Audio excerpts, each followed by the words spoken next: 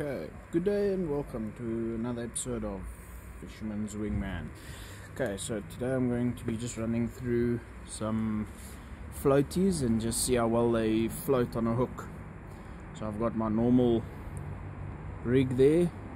It's a normal sliding mushroom sinker. I'm not going to put any millibomb on. And then I've got a smallish hook, so size 2 I think, I'm not too sure. Let's hook the first one up. So the first one I've got is a Has-Been soft floats from Jumbo Fishing, and this one is a delicious passion fruit. Oh, it smells so nice. Okay, so there we go. You can see there, nice and soft. Okay, so let's hook it, and then I usually put a dough behind it, but not going to do that. I just want to see what happens. So usually I hook it like that and I just push it back in the millibomb and it drops in the water and it doesn't float. Okay, so that's very interesting. Okay, so it's lying at the bottom now and it's busy oozing, so it's doing its job, I suppose, but it's still not floating. So let's give it some time and we can see if it floats or not. So we'll see. Let's see what happens.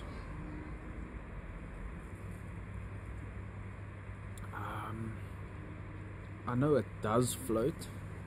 Let's put one in the water here. Oh, it definitely floats. So maybe the hook is too heavy for it.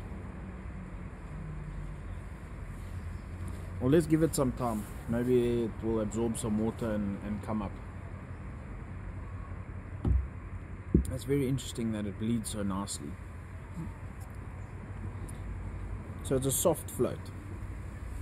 So this is for the sweet dams and stuff that the fish like, the sweet dams. I know this is one of the Rietvlei go-tos, is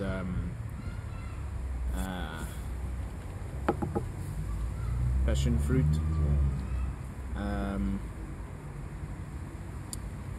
Koppies, the Vaal.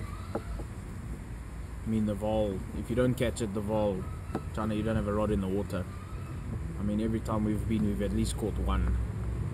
I mean, that's the least. The Vaal River's a different story. That's completely different.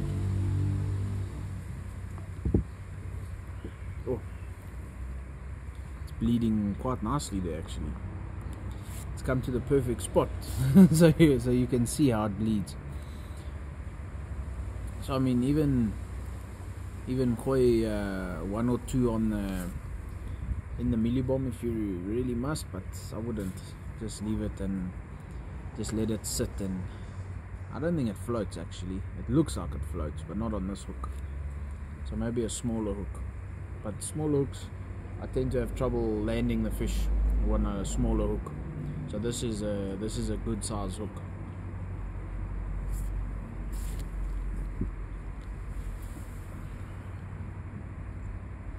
The next thing for fishing is patience. So I usually set a timer for my rod and reels and whatnot, or each rod has their own timer, because you'll be sitting at the dam and like 10 minutes will go past and then you'll be like, okay, let's rebait. You actually haven't even let the millibombs like create a feeding spot yet, and then you disturb the water, and then to get back at that same pace, yeah, it's very difficult. So just put a timer on. Even just check the time on your phone or your watch, whatever, and just see, like, if nothing's happened in an hour and you can see that the fish are feeding somewhere close to you or in a different spot, just try and aim there with a normal millibomb with a plain floaty, and just add like a small little dab of dips or one dip. Obviously not something too strong, because then you taint the water and then chase the fish away. So yeah, okay. So this one's not floating yet. I don't think it will float. Okay, that's very interesting. So this is mainly the bottom, for the bottom feeders, I suppose, but we'll see. Top one's floating, the bottom one, although the top one's not on a hook, the bottom one is it's on a hook. Let's see if you can see there, still at the bottom.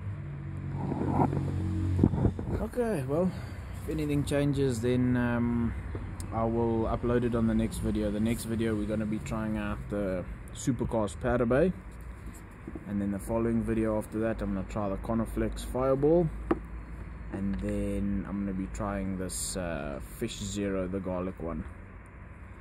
So cool, guys. I will let you know in the next video if anything happens. Just remember, guys, if you like this video, just hit the like button. If you really liked it, just hit the subscribe button, and just keep fishing, guys. Enjoy.